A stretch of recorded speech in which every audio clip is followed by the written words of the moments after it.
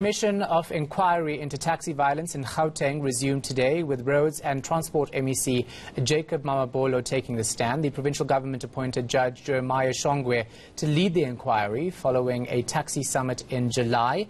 Linda Kulu is monitoring the commission for us. He joins us now in studio. So what did the MEC have to say about the violence? Well, Shahan, as you rightfully say, that this was a resolution that was taken from the 2019 Taxi Summit, and Jacob Mamabolo was the first one to sit on that commission of inquiry today. And what he's basically saying was that he was taking us through the fact that in 2017 there was a similar summit that was held in Gauteng, particularly looking at some of the issues around the taxi industry, and one of them was taxi violence. So what they are saying is that during the period of 2017 up to 2019, nothing has been done since those resolutions were taken. So that is why they elected to have that summit, ultimately coming up with a resolution that they need to establish a commission of inquiry of this sort. And what he was testifying there was that he believes that the South African police services, for starters, are not doing a proper job in terms of combating the crimes and arresting the perpetrators in the taxi industry. But one of the things they are looking for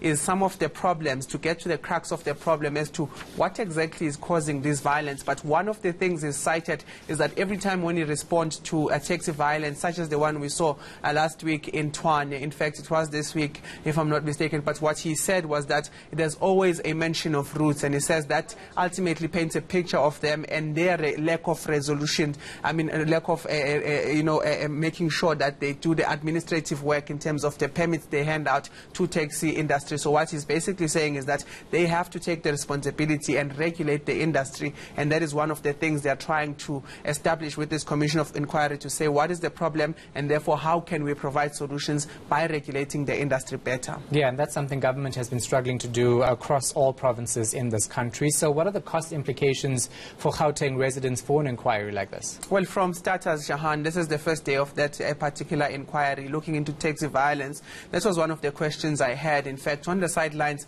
of that particular inquiry, just at the tea break and lunch as well, asking the MEC, asking the spokesperson for the commission, but none of them seemed to be able to provide me with the answers. In fact, I did even ask them to say, please give me a projection or the estimated budget that you're going to spend here, since it is a 6-month an inquiry that is expected to run about 6 months. But they are remaining mum around that. What the MEC did say eventually was that he will be trying to get me those figures, but it also begs the question to say, how much as Gauteng residents are we coughing out in terms of this particular commission, and if indeed it will provide the desired results that the MEC and of course the taxi summit altogether with the stakeholders of the taxi industry sought out to achieve with this particular inquiry. Yeah, regardless of the cost, we know this country, we love inquiries, don't we? We're going to leave it right there.